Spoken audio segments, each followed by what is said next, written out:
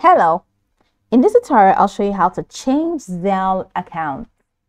The first thing I'd like you to do is to launch a Zelle application or account, which of course I have done right here. Now, what exactly is Zelle? Zelle is a great way to send money to friends and family, even if the bank's somewhere different than you do. That means it's super easy to get paid back or split the cost of things like dinner. With Zelle, the money goes directly into your bank account. And when money goes into your bank account directly, you can live delightfully. Zelle is already in lots of banking applications, so look for it in yours today. So let's say you have created a Zelle account and integrated your bank into Zelle, and you want to change your Zelle account. This is what you can do. So if you're using the Zelle app, you can easily change your account directly with the app. To switch your account, all you need to do is to tap the gear icon in the top left corner of your mobile screen.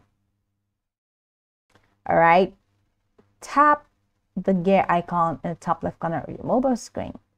And once you do all that, click on account. So it's going to take you through a couple of options. We'll tap the gear icon to select account. So once you select account, you're going to see more options, and one of them includes switch accounts. Once you click on switch accounts, next, you'll be prompted to unlink your current account and add a new account. Keep in mind that by switching your account, you will lose all your Zelle transaction history associated with your old account. Now, if you're using Zelle through your bank or credit union's mobile app or online banking, please check their support FAQ or contact their customer support team for help changing accounts. So what I was trying to say is that it's pretty simple for you to change your account using the mobile app. Just click on the gear icon in the top left corner, click on account and click on switch account.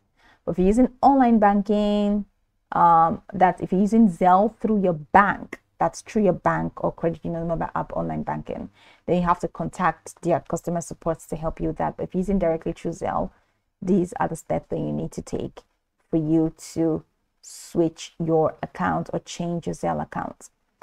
So this is pretty much it. You can go watch the tutorial from top to bottom to get acquainted with the steps, and once you're done, you'll be good to go. I hope this video marvelously helped your search.